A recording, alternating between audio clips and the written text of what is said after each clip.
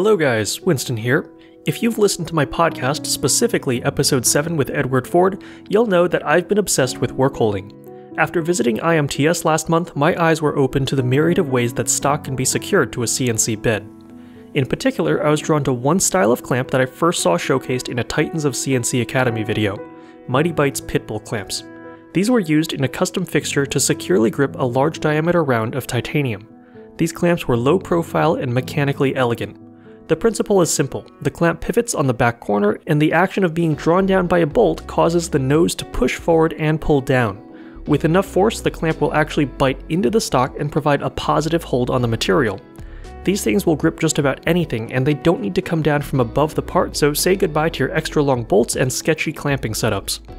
And so, after seeing them in person, I was sold on the concept, but I wanted a more low-tech implementation that I could DIY. My thought was that I could cut some small aluminum tabs that would pivot against a hard stop. I could add some additional features to permit them to pivot freely, and a small nose that I could also use these as regular clamps, albeit very short ones. At the very least, they would work better than fender washers. One of my design constraints for this project was that I had to use 3/16 inch thick stock. I had some coaster blanks from an old project that were QA fails from the waterjet, and I wanted to put that scrap material to good use. I skipped the notebook for this and went straight into Fusion. I already knew the profile I wanted. A rectangular body and a single slot down the middle that was ever so slightly oversized to allow 1/4 inch hardware some wiggle room. I also needed at least 3/8 of an inch on all sides for a washer to fit within the clamp's footprint, so I made this thing 0.8 inches wide. Now, cutting aluminum on a Shapeoko, or any other hobby machine for that matter, is about getting your cutting parameters just right. I always start my non-wood recipes by looking at chip load. At 10,000 RPM, I'm targeting 1 thou per tooth, plus or minus a small margin as I see fit. For non-micro machining purposes, which I consider to be any project that uses an end mill larger than a 1/16 of an inch, you don't want to cut smaller than 1/2 thou per tooth. So that means my feed rates for this will be between 10 to 20 inches per minute. To clear the slot in my model, I'm going to use an adaptive clear. This toolpath is your best friend in aluminum. I'm using an optimal load of 40% of the cutter diameter and a step down that's pretty close to the same. To clean up the inner profile of the slot, I'll do a contour with a few step downs and then a full depth of cut spring pass. To fully cut out my clamp, I'll be running a regular contour toolpath. This is my least favorite operation because you have full frontal engagement of your cutter and zero clearance on your sides, so rubbing and chip recutting are big risks. The depth of cut here is 9 thou. You can definitely round up to 10 or go higher if you're diligent about keeping your cut free of chips and maybe have a WD-40 drip. I'd personally rather go easier on the machine here and reduce my anxiety levels. I'll note that I'm using triangular tabs so that my end mill is never having to plunge straight down into fresh material like what might happen at the end of a square tab. Time to export and head to the garage.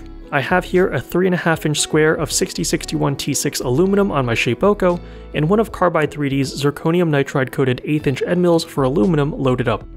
I'll pre-drip a little tap magic where I'll be adaptive pocketing and kick things off. This is my first run, so there are bound to be some small issues.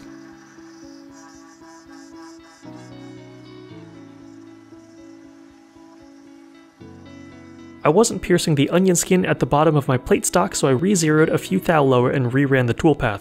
I also found that I was getting periodic chatter that would gouge my parts, and it took me a while to work out all the gremlins. First issue was stock movement. These OOPS clamps from Suck-It Dust Boot are super convenient and work great clamping wood or plastic, but when the cutting forces increase, plastic on metal just doesn't give you the amount of friction or holding strength that you need. You can actually see the stock jump and shift over in a couple instances. I switched over to some chunkier aluminum clamps that JPL Richard gave me. These aren't nearly as good looking, but they are super strong. Issue 2 was chip recutting. Whenever you cut deep slots, you need to keep your path free of chips. Sawdust doesn't really matter, but having extra aluminum chips in your way can clog your cutter or interfere with the cutting action of your end mill. I ended up using some compressed air to periodically blast my cut grooves clean. With a larger air tank, I would actually want to keep the air blast on at all times, which has some thermal benefits as well, and will let you cut faster. In the end, I felt like I'd worked out a relatively consistent process for machining these pieces, and I ended up with 16 of them. Now, you could use these as is, but I wanted to bevel the back face and also put a small lip on the front. This way, if you want to hold a part with it, you don't need the entirety of the clamp resting above the top surface. You can't really clamp much with these guys, but the design is easy enough to scale up. That back bevel doesn't need to be precise, I could do that on a belt sander. Likewise, the little nose on the clamp can be machined with a flat end mill if you don't care about reducing stress concentrations, or adding a ball end mill into the mix will get you your desired radius. but I wanted to try something different for my own educational purposes. A lot of people look at a 5-axis machine and immediately think about how you can use it to make one complex part. But in reality, for a simple object, you can actually make multiples of those in one setup with a tombstone. That means less time spent setting up, more time machining. By using a PocketNC to do all the secondary machining on my rough cut rectangular clamps, I could make whatever profile I wanted without having to flip or align anything.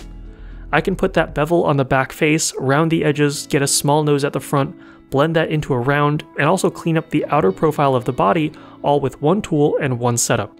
Starting from some 1-inch round stock, I machined a profile that would fit the slot I'd machined on my Shapeoko, and also a hole that I could tap for 1/4-20. With some sections of my poor man's tombstone relieved to allow clearance for an end mill, I was ready to clean up some clamps. All I needed to do was bolt on some clamp bodies, hit run, and repeat.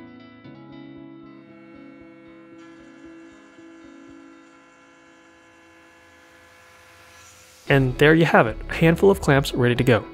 These clamps need to go into a custom fixture plate that's tapped or fitted with a threaded insert and have a hard stop on the back so that the clamp can pivot forward. Here, I'm gripping a block of wood that would have been too tall to clamp easily. The entirety of the top face is exposed if you need to face it off, and it holds way better than double-sided tape or cam action clamps. As a proof of concept, these work really well, and you can see that I'm moving the machine before I move the stock if I push on it. But there is plenty of room for improvement. First and foremost, I need to adjust this test fixture so that my clamps are closer to level. Your mechanical advantage improves the flatter you can get your clamps. That's basic statics and trigonometry.